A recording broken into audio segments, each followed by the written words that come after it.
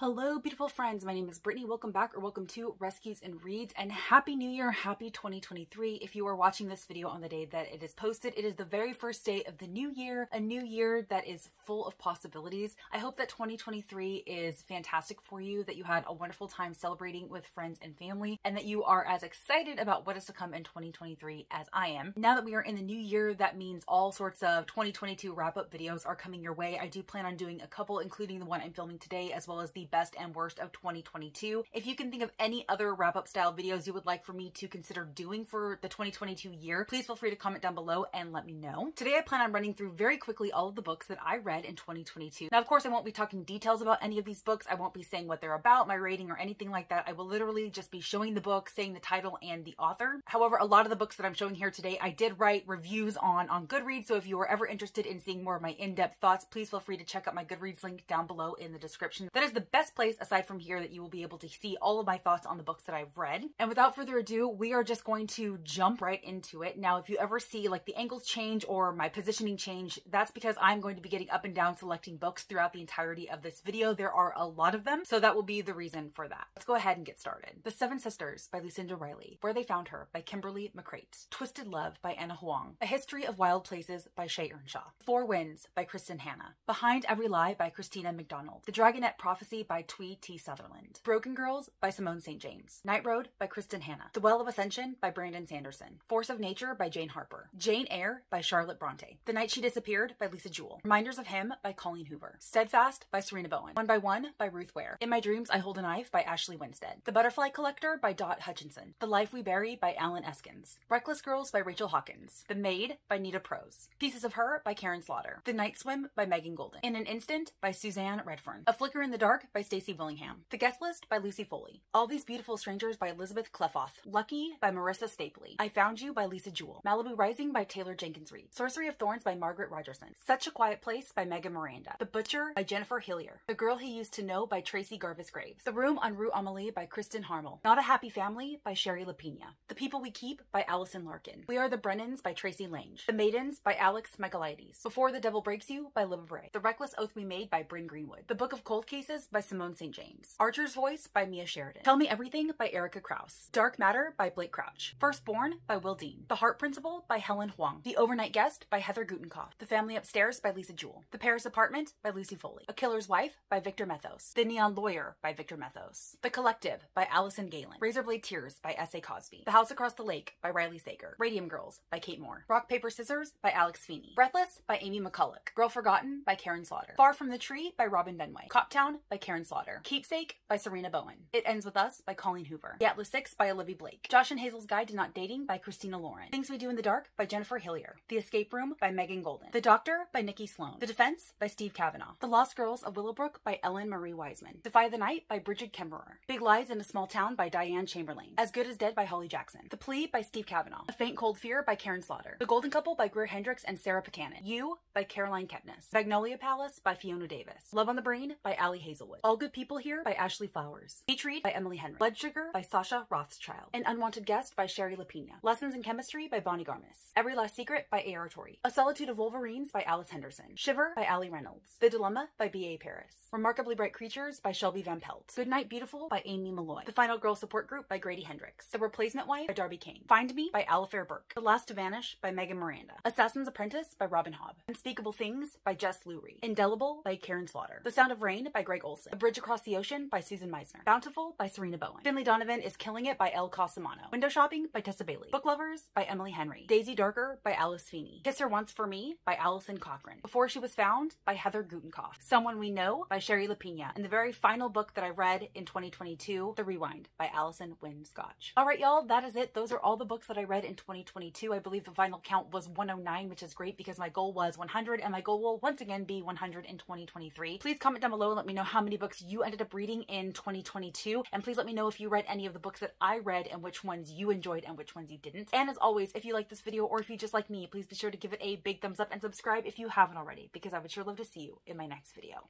Bye guys.